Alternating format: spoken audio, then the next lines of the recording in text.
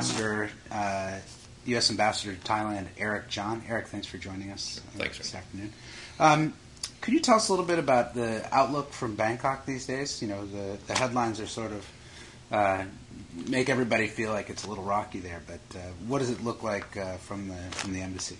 Well, I'd probably draw a line between political turbulence and political instability, and I think a lot of Americans, foreigners, might be confusing those two. And what you're probably going to see in the coming months is a continuance of political turbulence, which is okay. It's a democracy. Mm-hmm. I don't see this as political instability. I mean, you've got red shirts, yellow shirts, of course, but they're tip of the iceberg. But both sides of the aisle are pretty engaged democratically right now, and street demonstrations, sure. Maybe a little bit of violence. We hope not. It's not appropriate, but it's largely a very positive product of a democratic system. So this is sort of the democratization process, not pretty, but on the way in the right direction? Right. And, yeah, I mean, I know people will say, well, they've been at this for quite a few decades. How can they still be democratizing? Mm-hmm. But it's, they're coming out of a coup. They're only 2.5 years, less than 2.5 years out of a coup. And the fact that you've got big street demonstrations on either side, you've got a very free press, you've got a judiciary that's working, a very active parliament. You know, all the institutional gears are clicking right now. So Thailand's one of our 5 treaty allies in Asia. Right. How do you see the relationship from that prism as a treaty ally? Is it we have it right? Is it where do you think it's going in terms of? Well, I think that the treaty alliance is vital to the United States and probably underappreciated. It's not, obviously we don't have troops on the ground stationed there like we do in Japan and Korea. Right. So it doesn't get those types of headlines. But if you look at what we do in partnership with Thailand, we have our largest multilateral training exercise in Asia there every year, Cobra Gold, with 6,000-7,000 troops this year from the United States. Right. It was, Thailand is the basis for us to be able to provide the humanitarian assistance that we did in the tsunami, that we did Cyclone Nargis in Burma. It's a great partner for force protection beyond Thailand. They're a great ally for live fire training, for military training. They're an outstanding ally. A lot has been talked about recently in Washington about the rise of China, and some say that China's influence in Thailand has really risen, and maybe even at the expense of the United States. Do you think that's fair? What should we be watching for? Well, I think we should be aware that we have competition. Okay. For affectionate ties, and that's fine. I think competition's good. I'm confident in our ability to be able to compete, right. But we do have to be aware that there is competition. I think that we need to be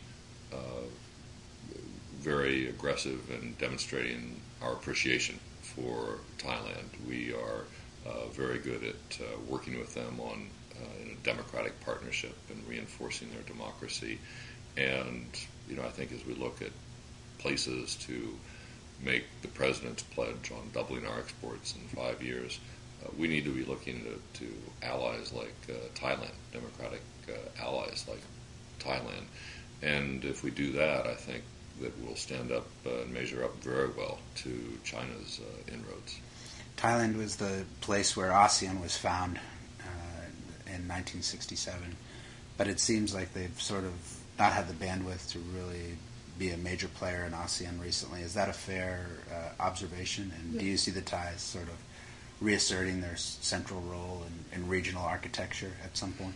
They will. I mean, it's natural for Thailand to be at the center of ASEAN, and certainly over the last few years they've been preoccupied with domestic politics, and that happens to a lot of people, a lot of countries, and I think it's okay. They'll emerge. They really are going to emerge stronger as they go through this sort of introspective period. domestically. And I'd rather have them doing that and then reemerge stronger. But they've done their homework on ASEAN, but they certainly will remain one of the core members and a leader of ASEAN. Okay. Last question. The U.S. has revised its policy posture on Burma, and the jury's sort of out on what kind of results that will get. But what are the Thais telling you about their perspective on Burma, and what are their reaction towards the new U.S. policy?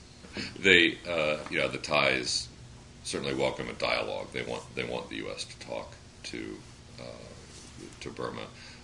More importantly, I would look at where the Obama administration and the opposite administration line up on Burma. And both Thailand and the United States want a well-governed, transparently governed, democratic Burma at the end of this process.